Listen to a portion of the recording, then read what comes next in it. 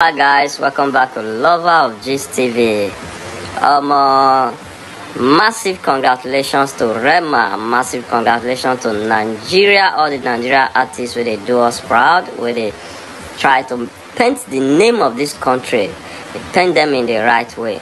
Alright, now no say REMA hold show last night for London, man. This guy sell out over 20,000 capacity stadium, and the way this show go, man, a lot of people just feel happy. This guy just bring a lot of vibe, new vibe into people. Anytime Nigeria artists, anytime the whole show outside country, you get this special vibe where they come from them, you get this special kind of aura where we say people not just feel resist. Now be waiting happen for this show. I just want to watch this show, watch all the highlights, watch all the beautiful scene. How REMA even thank Burna Boy for bringing him out 2 years ago.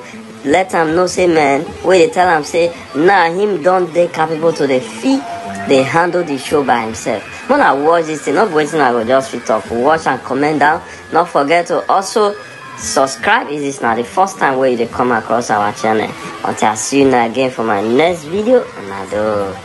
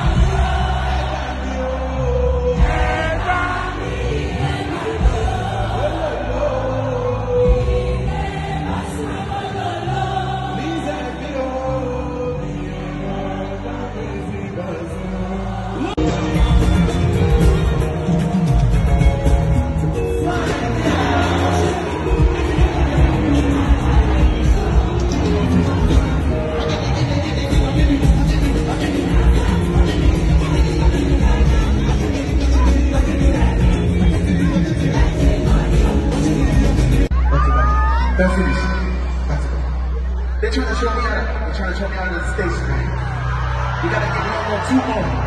O2, give me 2 more. Back to my church.